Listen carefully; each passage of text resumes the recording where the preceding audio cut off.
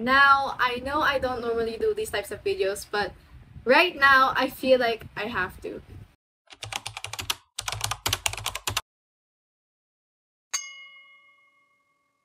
So, for the past few days, weeks, and even months, I've noticed that most of the people around me are exhausted.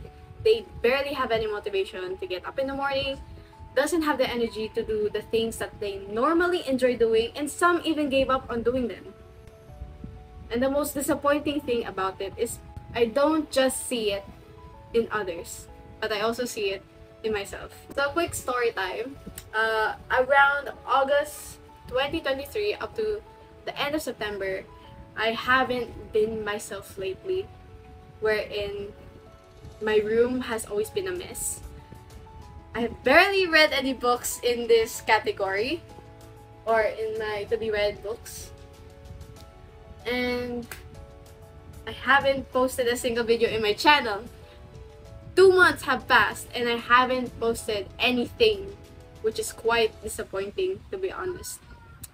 And I feel like I've always been faking a smile whenever I'm around with my friends and family and even at school, and finding myself every day after my classes on my phone, lying on my bed and getting up once in a while just to do my schoolworks, and after that it's back on my bed. I go back on my phone, scrolling through TikTok, mindlessly scrolling, checking other people's posts on Instagram, Facebook, and I know it's unhealthy, really.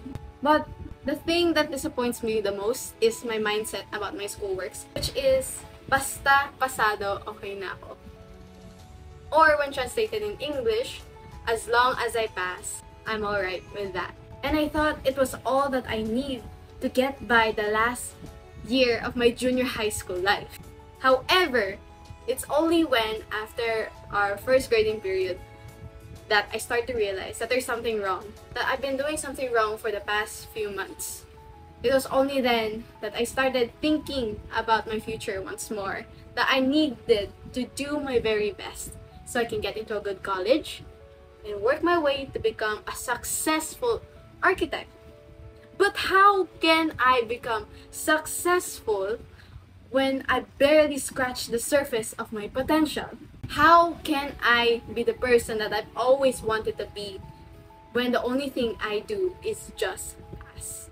And after a lot of thinking, I started doing on what needs to be done to become a better version of myself. First, I started to find some motivation and inspiration to do the things that I want to stop doing, such as reading books, posting, and facing the camera once more, and also painting, and a bunch of other stuff as well. Started to live more in the moment, meaning I really have to focus in the present, not in the past, not in the future, but the present. Make some changes in my life. May it be on how my surroundings look. If you haven't noticed, I did this by myself. I moved my shelf from one side of my room to another, which is I'm very happy with what I did. I'm very proud of myself for doing it. Or even the way that I look, just to make myself feel confident, such as working out and having a balanced diet. So why is it that I'm telling you this? Well, it's not because that I'm seeking for attention, nor am I invalidating your feelings, but quite the opposite actually. I'm telling you this because I want you to know that it's okay to not feel okay. May it be because something bad happened in your life, maybe you lost something dear to you, or maybe you're just generally tired of everything that's happening in your life. It's okay to rest, stop for a while, and just take a breather. But what's not okay is getting comfortable and staying in that situation wherein you feel numb and miserable. I'm telling you this because I want to reach out to those people who are currently finding the right motivation that they need to get back on track or to stand back up again. I'm telling you this because I care about you.